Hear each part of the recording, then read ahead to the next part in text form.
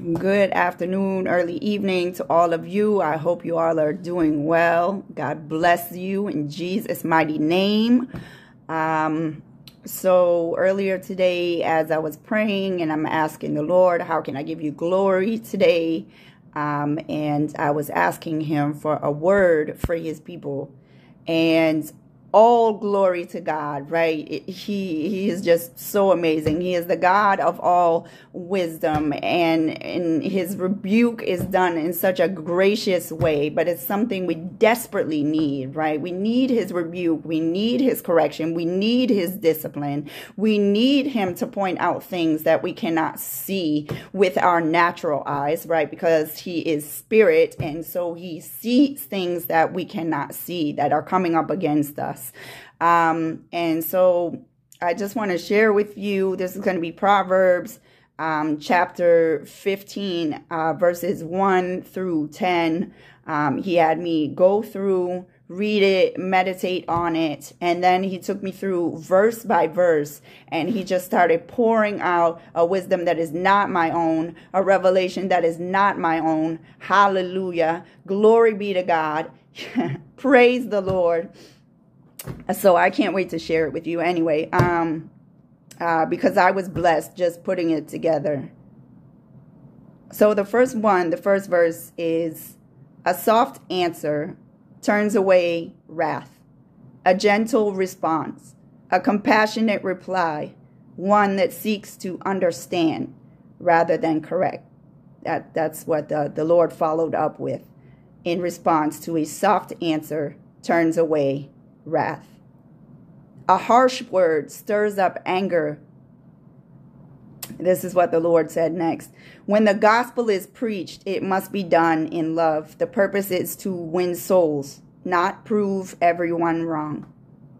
When you tell someone that their religion is false without ever trying to understand why they believe what they believe, so that you can then share the reason for the hope that is in you, you are insulting them and minimizing every experience they've had since they first believed. It is offensive. Would you want to listen to someone who just offended you? Would you not be more open and receptive to someone who approached you in love, trying to gain a better understanding of why you are so firm in your faith? You cannot discredit and disregard the experiences of another. That would not be wise. The first step to becoming wise is admitting there are many things you do not understand or have the answers for. The next verse, the tongue of the wise commends knowledge, but the mouth of fools pours out folly. And the Lord said, do not be hasty in a response. Instead of focusing so much on where you differ, focus instead on where you share similar beliefs and principles. Focus on the things they do that are commendable. This way, they don't feel personally attacked just because you disagree. Even disagreement should be handled with graciousness and a tender heart. This is why it is so important to be led by my spirit and not the impulses of your flesh. Words spoken from a judgmental heart are more harmful than they are helpful. Sometimes the wisest thing you can say is nothing. Learn to listen and restrain your desire to respond or to prove your point. Proving your points without a compassionate ear profits no one. The next verse is, the eyes of the Lord are in every place, keeping watch on the evil and the good.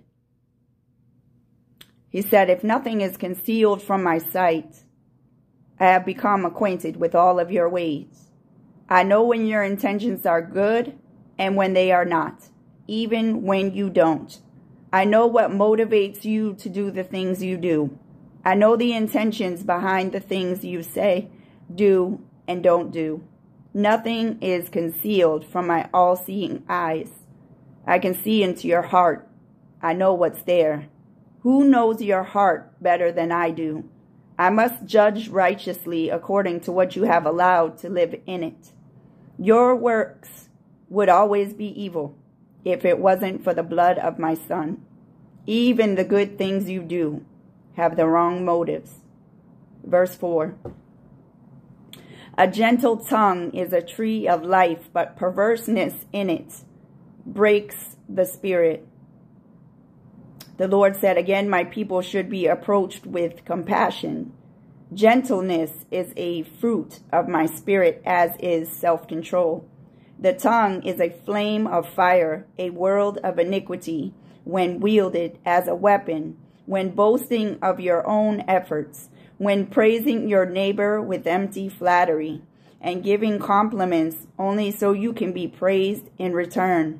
But a gentle tongue brings life to the hearer, which is why a kind word can lift the heaviness of heart to those who are anxious and troubled, restless, and not at peace. The Spirit brings life and peace, so restrain your tongue, bridle it if necessary, guard it from sinning against me by insulting those made in my image. Let my spirit speak through you. I am the God of the living. Do not speak death over my people in an attempt to warn them of the wrath to come, telling them they are going to hell. How do you know? Are you God? Have you seen their name blotted out of my book? I know who will receive me. You, however, do not. Count yourself as fools to become wise. There is wisdom in admitting what you don't know. The Lord led me to look up the word perverseness in Greek, diastrepho. It means to pervert, twist, distort, misinterpret, corrupt, make crooked, or turn away. That means, and this is what he said next, that means a distorted or misinterpreted truth can cause lasting damage and turn people away from the faith. This also includes a distorted or corrupted delivery that comes from a prideful or self-righteous heart. This too can be damaging, because even if your intentions are good, the iniquity in your heart can cause you to look down on my people, making evil assessments without knowing that your words have become condemning, not convicting. I convict, but who are you to condemn when your righteousness without my blood is filthy rags? A fool despises his father's instruction, but whoever heeds reproof is prudent. The Lord said the biggest mistake anyone can make is making the assumption when choosing whether or not to heed my instruction that says to themselves, God would never say that. If my understanding is unsearchable, how are you so convinced of what I would or wouldn't ever say? You only know my thoughts when I reveal them to you.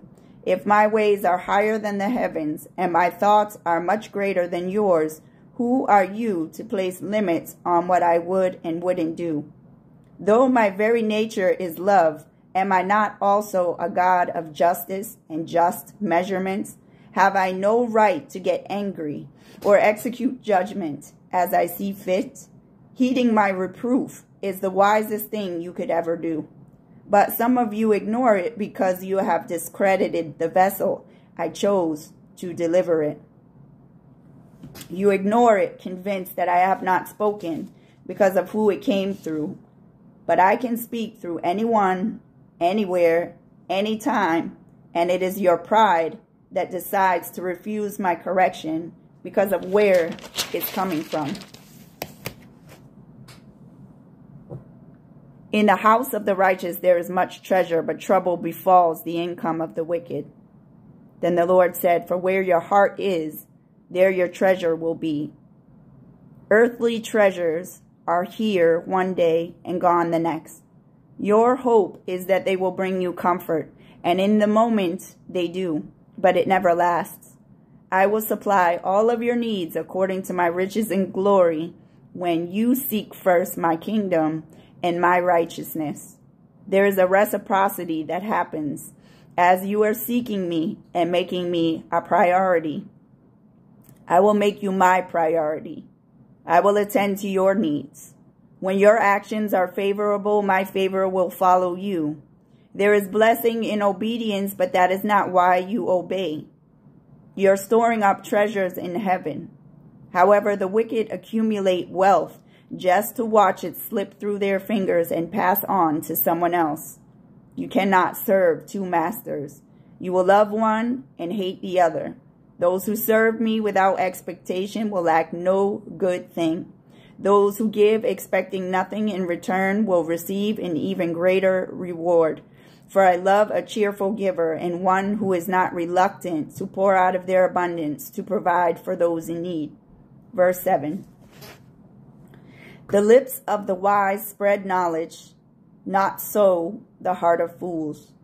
The Lord said, earthly wisdom is useless in my kingdom. Fools cannot be taught. Fools cannot be corrected. Fools have all the answers. Fools are not interested in listening to the opinions of others. Fools speak many words, but when it comes to listening, they have no skill at all. Fools have no fear of me. Fools say there is no God. Wherever there is wisdom, you can find my spirit. Wisdom comes from above. Wisdom supersedes worldly intellect. Wisdom shuts the mouth of the most brilliant scholar. Wisdom cannot be found in man-made books devoid of my spirit, or classrooms devoid of my presence. I give wisdom liberally to those who ask me, and they will never be put to shame for asking. Those who fear me are always growing in wisdom, and those who don't are not wise. The next verse says, the sacrifice of the wicked is an abomination to the Lord, but he loves him who pursues righteousness. The Lord said, there is no greater sacrifice apart from the one of my son than one who is fully surrendered, submitted, obedient, and walking in my will. Righteousness should be pursued, sought out, and longed after. Like a deer pants for water on a hot day, so will my children who have been born of me, born of my spirit, seek after and practice my righteousness. But the sacrifice of the wicked is a stench, not a fragrance. Their offering is corrupt and defiled, as if they brought a sick animal full of disease and laid it on the altar. Shall I take pleasure in such things? I will not. They honor me with their lips, with hearts devoid of love. Those who do not know love do not know me. They praise me with their mouths, but in their hearts are cursing and bitterness and every vile thing. The sacrifice I desire is a heart that longs to do my will, who has through their obedience made themselves an instrument of righteousness. That sacrifice is and will always be acceptable and pleasing in my sight. Verse 10. There is severe discipline for him who forsakes the way. Whoever hates reproof will die. The Lord prompted me to pull up the word reproof in the Greek. It means lecture, admonition, rebuke, to expose, convict, show to be guilty, discipline, show fault, or tell a fault. Then the Lord said this, so what does it mean to hate reproof? It means to shut your ears to my discipline and correction. It means to ignore my instruction as if your way is better. It means to shun my counsel, to take offense at my rebuke, shrug off my conviction, and disregard my warnings. It means to refuse accountability, to be blinded to a fault, even when it's told to you. A heart that refuses to be taught or corrected. Those who hate these things will die. Pride comes before destruction, and haughtiness before a fall. Be not wise in your own eyes. Do not think too highly of yourselves. I exalt the humble, but I resist the proud. You must decrease, and I will increase. Be filled with my spirit, which is meek and lowly. Humble yourselves under my mighty hand. Continue serving me from a place of reverence and adoration. That way you will not be enticed by the allure of human praise. Let this reproof be like oil for your heads. Do not refuse it. I chastise those I love, as only a loving father should.